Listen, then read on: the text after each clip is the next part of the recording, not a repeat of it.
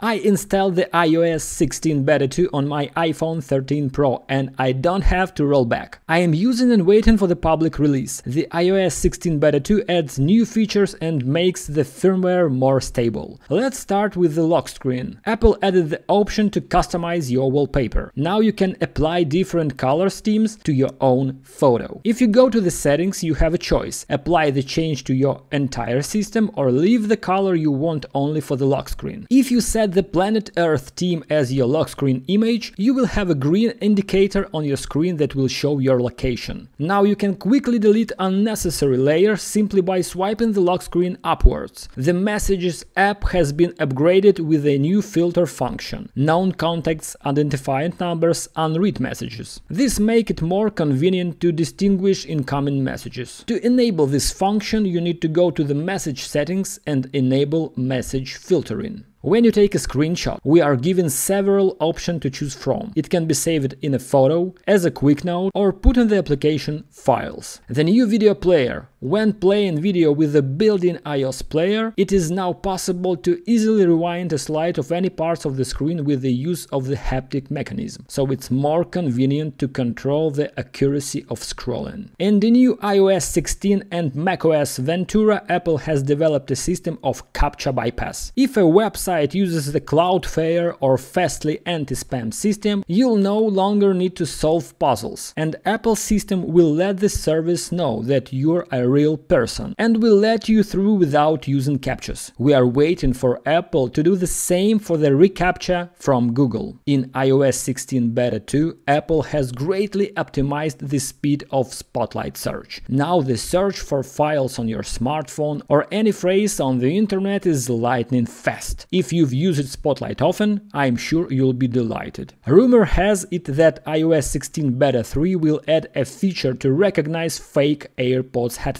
The first time you connect, the system will display a notice that you are not the original headphones owner, but a fake. I wonder if it will be possible to use such headphones in the future. After all, someone buys such headphones on purpose because they are much cheaper. But you know, life is too short to listen to cheap headphones. I think that's an advertising slogan by Beats by Dr. Dre, which also belongs to Apple. That's all, guys. If you want to install iOS 16 Beta 2, just look at our previous video, we have a step-by-step instruction, link in description. Thanks for watching, goodbye.